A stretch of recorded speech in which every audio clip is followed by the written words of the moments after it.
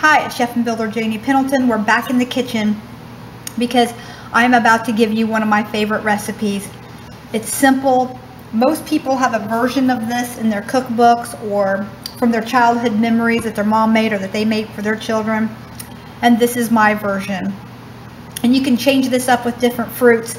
So I'm going to give you a list of fruits that I like with this. But this is my ambrosia fruit salad, just ambrosia salad. All right. I'll put out the recipe below. I started out with these multiple colored marshmallows. You know, just the multicolors, but you can use all white, that's fine. Just the mini mellows.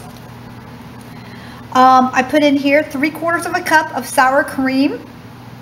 I put in here 2 cups of whipped topping and about 1/8 of a cup of sugar. 1 teaspoon of vanilla. I actually reduced that down to about 1/2 teaspoon of vanilla because remember, mine is homemade. But if it's store-bought vanilla, then go with the whole teaspoon, that's fine. And then in here I tossed in some 1 can of drained dark cherries. Any kind of cherries will work. You can use bananas in this, like 1 or 2 sliced bananas. You can put in your mandarin oranges that you either got from the store, drain them really well, or you can do your home canned. I've got my home canned in here. A can of pineapple tidbits, or pineapple chunks, however you like them. I know for kids, I like to do a little bit smaller fruit.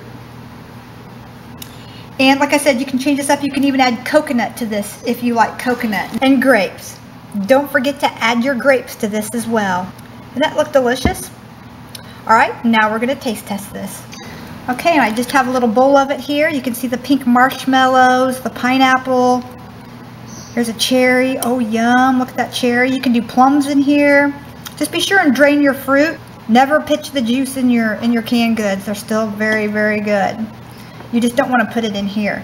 And then here is that whipped topping, sugar, vanilla, and a little bit of sour cream. Here is that right there. Isn't that beautiful?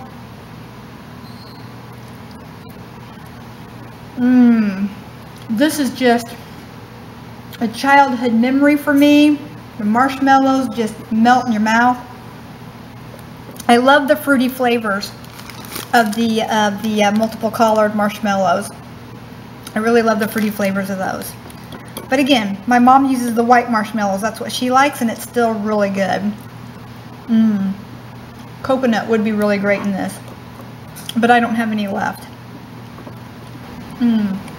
It's just so cool and refreshing. All right, we love you. Be sure and hit that subscribe button. If you're not already subscribed, be sure and hit that thumbs up button. Let us know that these are the type of recipes you're wanting to see. Leave a comment below and let us know what your favorite fruit salad is. Blessings. Gotta have a marshmallow. Here you go. Open wide.